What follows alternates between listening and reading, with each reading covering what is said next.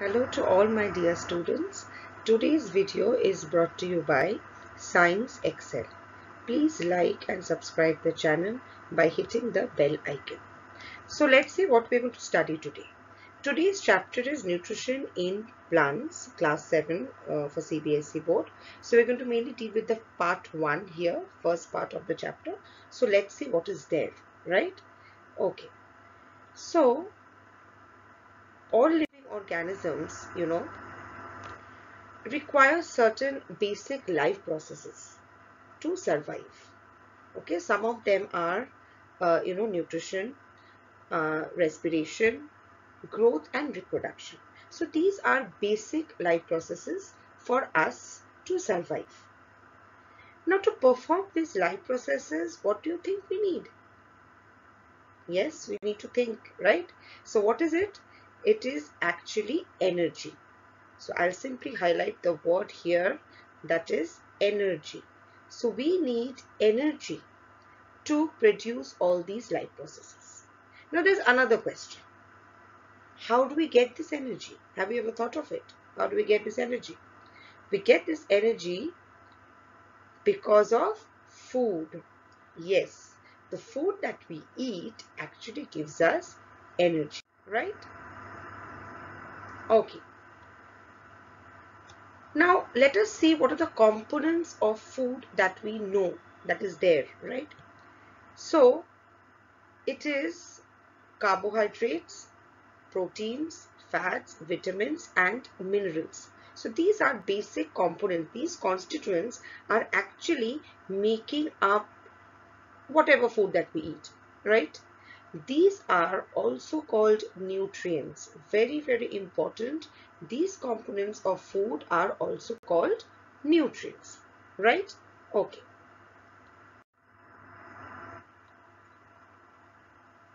Okay, now, do you ever wonder if plants eat or not?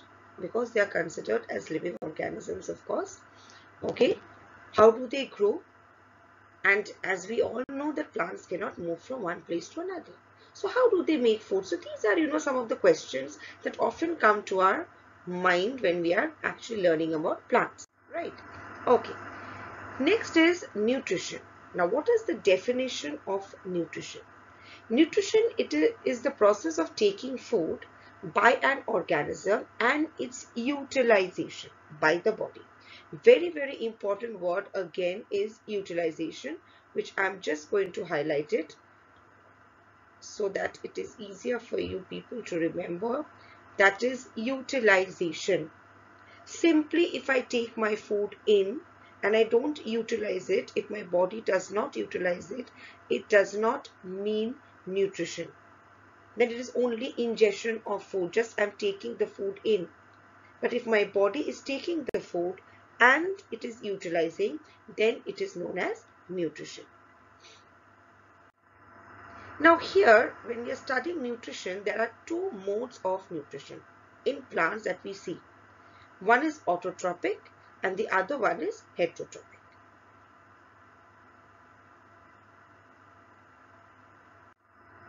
Now first let us see what is autotrophic nutrition. Auto, let us break the word, okay? Auto means self, trophos means feed or nutrition, to self-feed. So green plants are known as autotrophs because they can make their food from simple substances. What are the simple substances? Carbon dioxide, water, sunlight, and chlorophyll. So these are the simple substances that is known as also the raw materials of photosynthesis. Okay, so I'll just highlight this as raw materials. So I repeat again, green plants are known as autotrophs because they can make their own food, they can feed themselves, okay, by these raw materials, by these simple substances, that is carbon dioxide, water, sunlight, and chlorophyll. Now let us see how do they do this. Green plants make food by the process of photosynthesis. Photo means light, synthesis is to generate, to make Okay, so here plants are making food in the presence of sunlight. The process by which the green plants make their own food, pay importance to the word own, okay, hence they are known as autotrophs for that reason. So they are making their own food from carbon dioxide and water by using solar energy and chlorophyll, right? So this is the process of photosynthesis. The next slide shows you the chemical equation of photosynthesis, that is 6 carbon dioxide plus 12 water molecule in the presence of sunlight and chlorophyll is giving us glucose, oxygen, 6 oxygen molecules and 6 molecules of water. Just for your information, the term photosynthesis was given by Dr. Charles Reid Burns in 1893, and the main site of photosynthesis is the leaf, right? So here is actually the cooking of food takes place. That literally what we say, the plant is cooking food. The kitchen of the plant is said to be the leaf. Okay, now let us see an experiment that detects the presence of starch in leaf. Now, as you know that plants produce glucose during the process of photosynthesis, and that glucose is stored in the form of starch in leaves. So we can detect the presence of starch in leaf by a simple experiment. What is this experiment? Here you can see there's a setup that is being created. There's a beaker containing the boiling water. Okay, and inside the boiling water a test tube is kept. And inside the test tube we have a leaf and a methylated spirit being added into that test tube. Now, methylated spirit or alcohol. Now, why do you think we add this alcohol? This alcohol mainly bleaches the color of chlorophyll. The green color is bleached actually, so that when iodine is added, we can see a clear blue-black coloration. That is the main purpose of alcohol here. Now, what we know is that starch and iodine reacts and give us a blue-black coloration. So after some time, what happens? The leaf is being taken out from the test tube, and few drops of iodine is added on to that leaf. Now the leaf immediately turns to blue-black coloration because the leaf contains starch. So this proves that the leaf has starch, and this proves that the plant has performed the process of photosynthesis, produced glucose, which was converted to starch. So the leaf which does not have starch will not turn blue-black, rather it will take the brown color of the iodine. So this test gives us the idea that how we can detect or test starch in leaf, right? Okay. Now we move on to the next slide. The next slide is telling me about the conditions. We're just, recapping the conditions again. We just recap the conditions, that is sunlight, chlorophyll, carbon dioxide, and water minerals, that is needed for the process of photosynthesis, and it is necessary. And any of these conditions or raw materials, you can say, if it is missing, then photosynthesis will not be taking place. That is something very, very important that we need to keep in mind. Now the first experiment, now as I said just now that all these four are important to carry out process of photosynthesis. So we are going to see that if I minus or if I remove any of these raw materials, will my photosynthesis take place or not, right? So okay, so the first experiment that is done is using sunlight. Okay, the first experiment is done to test the presence of sunlight is important or not for photosynthesis, right? So sunlight is the ultimate source of energy, you know, and photosynthesis cannot take place without sunlight. So this particular word, that it cannot take place, cannot, okay, it cannot take place, this is something important. So let us see that why I am saying that it cannot take place. So what experiment is done? We have just taken here, you can see here a potted plant is taken, okay, and in one of the leaf there's a black strip of paper which is wrapped around, okay, in that leaf. Okay, the black paper is wrapped around with a clip. You can see the clip is there to attach to hold the paper, okay, on the leaf, and the setup is kept exactly outside in the sunlight, okay, to carry out the process of photosynthesis. After a few hours, the potted plant is removed and we are plucking that particular leaf which was wrapped with the black strip of paper. After the leaf was plucked, the leaf was, tested for the presence of starch. We carried out the starch test that we saw just in the previous slide, that how starch test is done. We have done exactly the same thing. So the leaf was taken out, okay, we removed the black paper strip, okay, and few drops of iodine was added on that leaf. Now what do you think you will observe? We will observe that the part that was covered with the black strip of paper did not receive sunlight because it was covered with the black strip of paper. So that part will not turn blue-black, but the remaining part that is sticked, okay, in the slide itself, the green part which was exposed to sunlight have performed photosynthesis and it has produced starch, and that starch reacted with iodine to give you the blue-black coloration. So this proves that sunlight is important. So in spite of getting the other three raw materials, that means the chlorophyll was there, carbon dioxide was there, okay, water and minerals was there, everything was there, but just because that particular strip of leaf did not receive sunlight, it could not perform photosynthesis. So this proves that sunlight is very, very important raw material for photosynthesis to take place. Okay. In the next slide, we move on to another experiment, that is to prove that chlorophyll is important. Okay, now what is chlorophyll? Chlorophyll is a green pigment which is present in chloroplast of leaves. Chloroplast is a plastid which is present in plants. Okay, it contains the green pigment chlorophyll. Now, why is chlorophyll so important? What is the main role or function of chlorophyll? The main role or function of chlorophyll is to trap the solar energy. So, the chlorophyll is absorbing the solar energy and it is converting that solar energy into chemical energy. Okay. Now, here also an experiment was performed. We have taken a variegated leaves.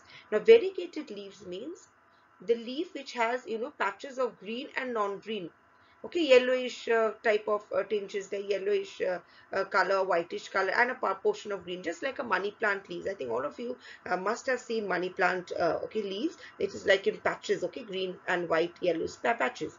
So here this is taken because some portion is obviously green containing chlorophyll and some is non-green. So here the same thing was done. The plant was kept outside, okay, and it was allowed to perform the process of photosynthesis. After a few hours, the plant was taken back, it was brought inside, and the leaf was plucked and test was done. Okay, so we observe that the part which was green in color, of course, performed photosynthesis and produced starch. So on iodine test, it gave me the blue-black coloration, whereas the non-green plant, the yellowish plant, remained as it is because it did not have chlorophyll, so it could not make photosynthesis and there was no production of starch. So this again proves that the plant got sunlight, the plant got carbon dioxide, the plant got water and minerals, but since it did not have proper chlorophyll in proper part of the leaf, the entire leaf, okay, did not turn blue-black. So this again proves that chlorophyll is equally important for the process of photosynthesis to take place. Okay, now the next experiment is to prove that carbon dioxide is equally important again for the process of photosynthesis to take place. Okay, now how do you think carbon dioxide is actually taken in from the air? Okay, plants, they don't have nostrils like us. Okay, so how do you think carbon dioxide is taken in from the air? It is taken in from the air through stomata. Stomata are tiny, minute pore-like structures which are present generally in abundance, okay, on the lower surface of the leaf. They are surrounded by two guard cells. You can see the guard cells here. They are bean-shaped structure. So the one that I'm ticking off is the guard cells, okay, like this, a bean-shaped structure. And this guard cells is actually regulating the opening and closing of the stomata. So when the guard cells are open, we say the stomata is open, and when the guard cells close, okay, so is the guard cells open and the guard cells close, so we say the stomata is closed. Now here to perform this experiment of carbon dioxide, we have taken two setups, okay, you can see there are two setups A and B marked, okay, with two bell jars, okay, and there are two potted plants kept inside two bell jars, okay. The bell jar A have KOH. It consists of a watch glass, a small plate-like structure, okay, and it contains KOH, potassium hydroxide. Potassium hydroxide mainly absorbs carbon dioxide. And setup B is just as a control, a comparing apparatus that is being kept, okay, so that you can compare the results, okay. And both of the setup is kept outside in the sunlight so that they can carry out photosynthesis. After some time, what happened? A leaf from bell jar A, which contained, KOH, was plucked, okay, and a leaf from bell jar B was also plucked. Again, what do you think? You will observe. We will see that the leaf that was plucked from bell jar A, containing, okay, inside bell jar A, okay, will not turn blue-black, and the leaf that is there in bell jar B will turn blue-black. Now, why do you think so? Because we know in the previous starting of the slide, I've told you that KOH absorbs carbon dioxide. So that particular leaf which was in bell jar A did not receive any kind of carbon dioxide, though it received sunlight, though it received water and minerals. It had chlorophyll, of course, everything was there, but since carbon dioxide was not there, okay, the carbon dioxide was missing, that particular leaf could not perform photosynthesis, and hence it did not produce any starch, and hence after doing the iodine test I did not get any blue-black coloration. But what happened in bell jar B? The leaf in bell jar B received everything. It received carbon dioxide, it was exposed to sunlight, it had chlorophyll, and it received water and minerals, of course. So it had all the four ingredients, all the four raw materials, so it could perform photosynthesis, and therefore starch was produced, and iodine test gave me a blue-black coloration indicating that starch was produced. So this again proves that carbon dioxide is also equally important raw material for photosynthesis.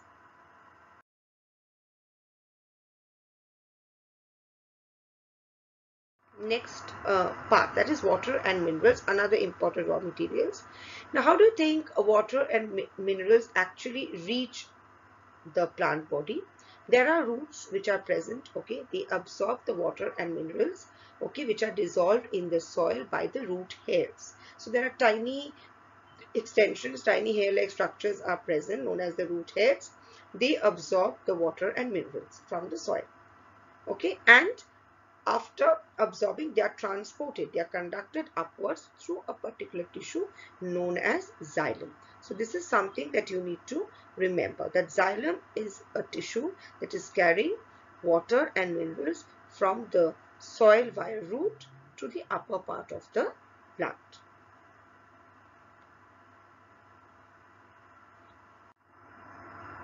So this is all about the overall, part one of the lesson, consisting of the definition of nutrition, the importance of nutrition, photosynthesis definition, what are the raw materials that we need for photosynthesis, how it is carried out, okay, and the importance of these raw materials. So I hope you have understood.